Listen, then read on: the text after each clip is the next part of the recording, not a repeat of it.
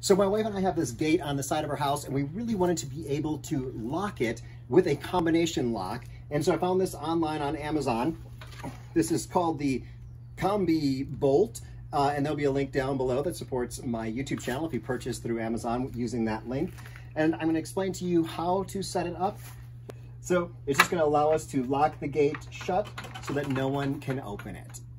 So I'm going to line it up here so that when it's open, there's a little bit of space, and then just use one of the screws to mark where the 4 screws go in.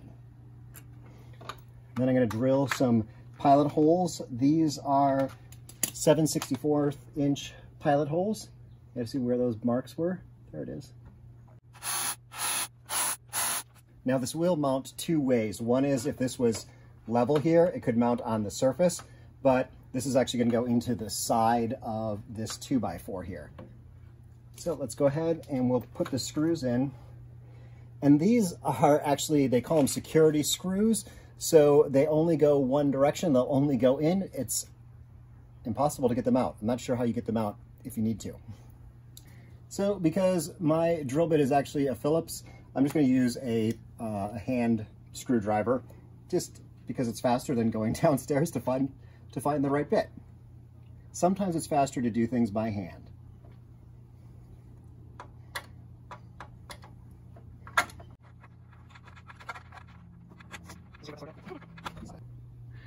And now I'm going to mark where this center of this is, just by pushing this back a little. Yeah, that's about the center. And I'm going to install this plate right there after I drill a hole in the wood. So I've switched over to these flat drill bits because I didn't have a 1/2 inch drill bit in this set. So I'm going to drill a 1/2 inch hole into this 2x4 here, and you wouldn't need to do that if you were surface mounting and using this, but I don't have that situation here. So I'm going to drill this hole now in that spot that I marked. So now I'm going to add this metal plate just to be a little extra secure. I'm going to mark those spots and drill pilot holes once again.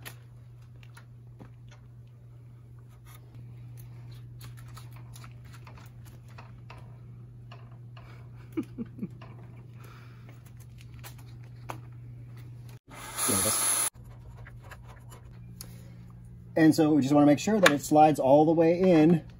And you'll notice that it doesn't slide all the way 100% back, and I'll explain that in a second.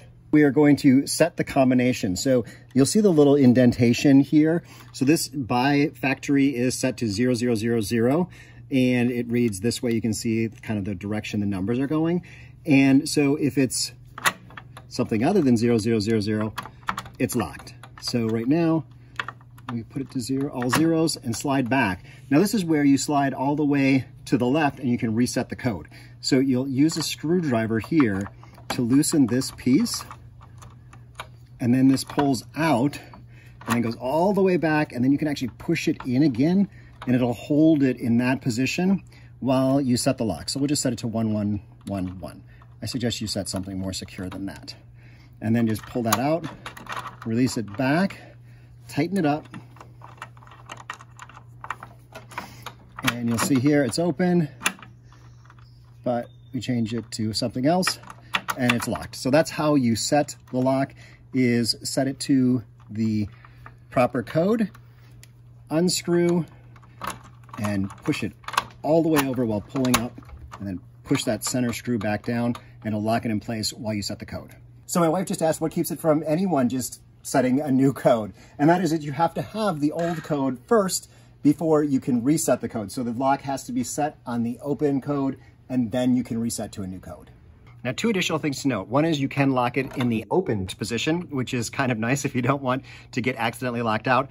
And the other thing to note is that there is this pretty big space here that this automatically sticks out the end. It seems like the 2 pieces should be flush against each other, but that's not the case. So make sure you leave enough space for the part that just has to stick out, that won't go all the way in because of the way you set the lock.